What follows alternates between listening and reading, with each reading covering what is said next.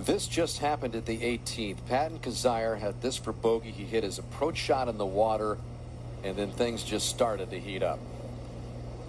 You're playing for this much. You're trying to get into East Lake, and you're seeing your score go south. A double bogey.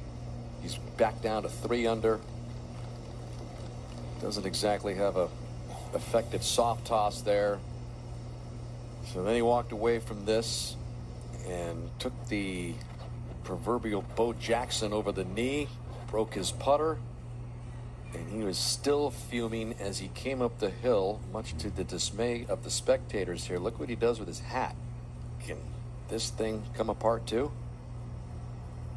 It does boil up in you, Zing, and when things happen, that's how we all feel. You're trying to vent.